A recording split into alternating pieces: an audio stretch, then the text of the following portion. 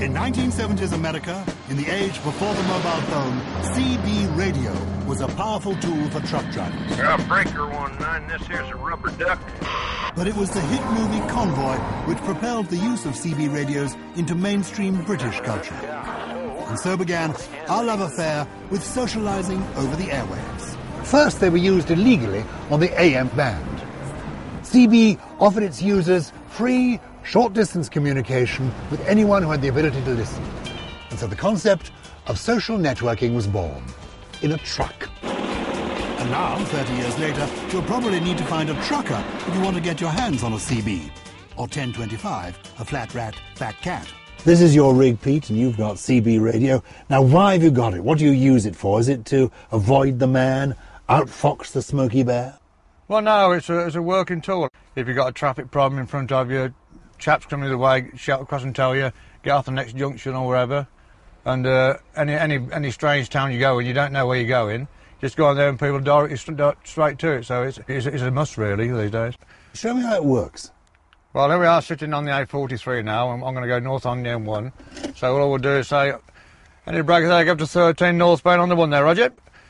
Anybody out there got a 1013 northbound on the old Mickey 1, come on. Yeah, Roger there, breaker. Yeah, clear and green, mate, gate 15, no problem, Roger. Yeah, Roger, break. Okay, I hope you have a safe trip and keep the old pedal to the metal, break.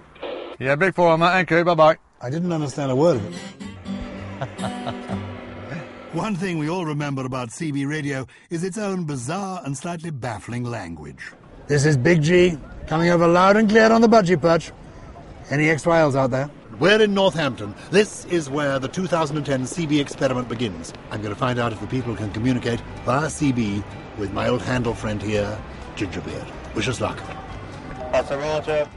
You hold it there, and you speak, and somebody may pick you up. Okay, you say hello. Hello. Smokey on your 610-4. Anybody know a good choke and puke? Got a bear at the back door, give me the sexy light. Come back to me. What's your handle? That means what's the sort of nickname you go by? Queen Mary, my name is. Booty Fitzy. Betty Boop. Sexy Rexy. This is the Flower Man, Northampton Market. Cruising at the double nick and nearly out of go-go juice.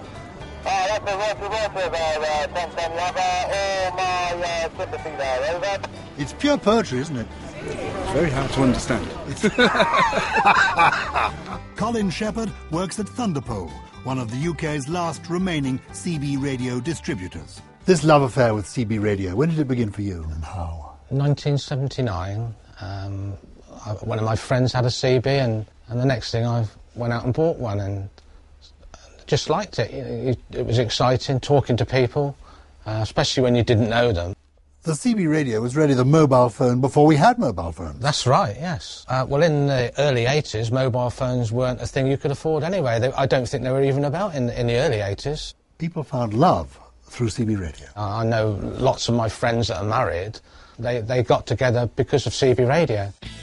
At its peak in the 1980s, the airwaves became literally clogged with illegal radio traffic. Citizens band radio enthusiasts who want the government to legalise private two-way car radios drove through London and Kent today in a mass demonstration. To compound the problem, 1980 saw the climax of an 11-year sunspot cycle, bathing the Earth in radiation and distorting the already clogged radio waves.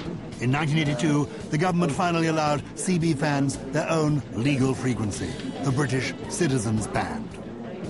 There was a cloak and dagger romance to taking to the airwaves and outwitting Smoky Bear, and it whet the nation's appetite for social networking and mass mobile communications, paving the way for the age of internet telephones and making the world that little bit smaller.